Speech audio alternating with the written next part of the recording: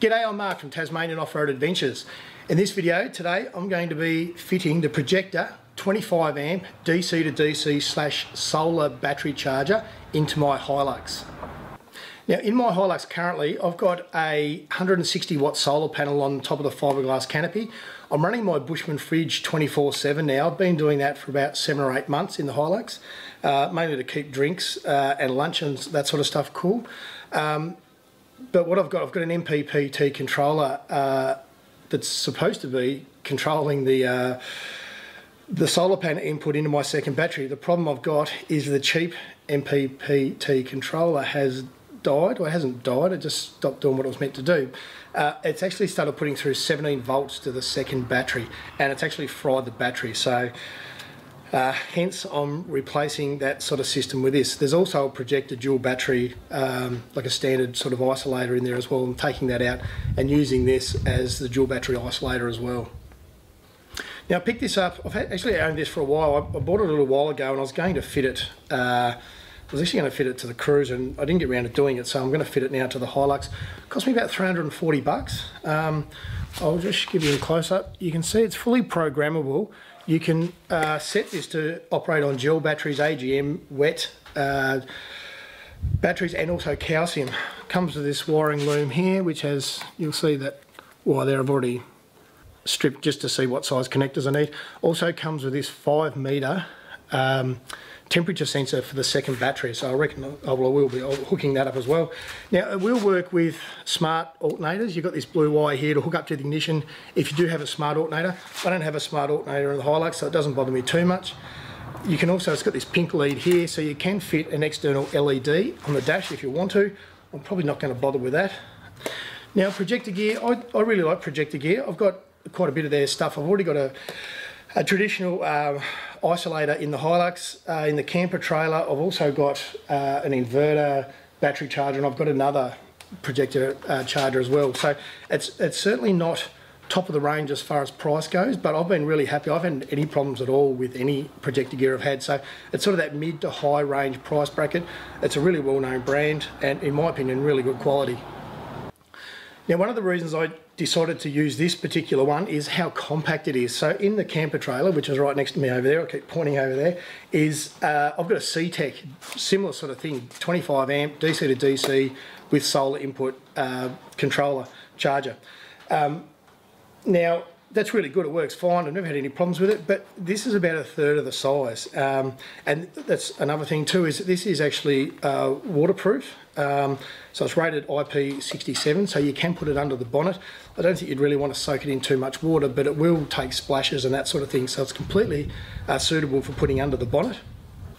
Now if you don't have solar panels yet and you want to use this purely as a DC to DC charger in your four-wheel drive, camper trailer, caravan, whatever have you, you don't have to use the solar input. You can just sort of tape that up and just use it purely as a DC to DC charger, and then if you add on solar panels later on you can just simply wire that in as well.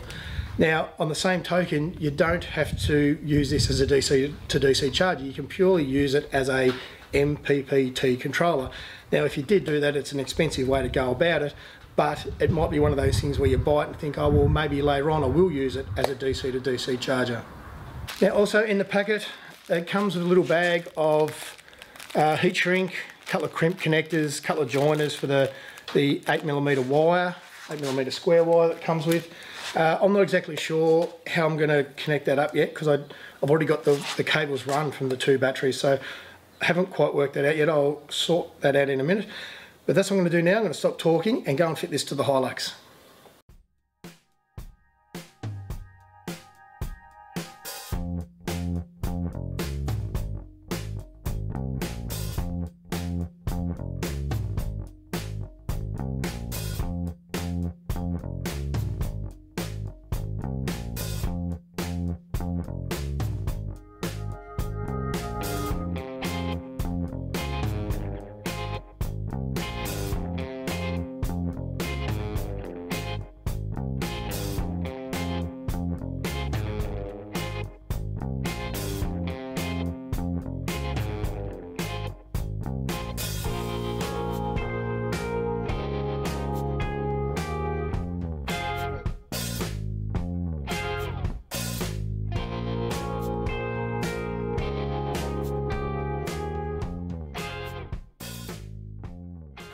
Right, so I've just installed it. The battery isolator / DC solar battery charger.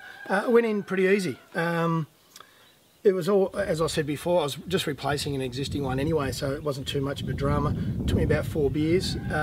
Probably could have slipped a 5th one in, but I do drink pretty quick, but I actually ran out of beer.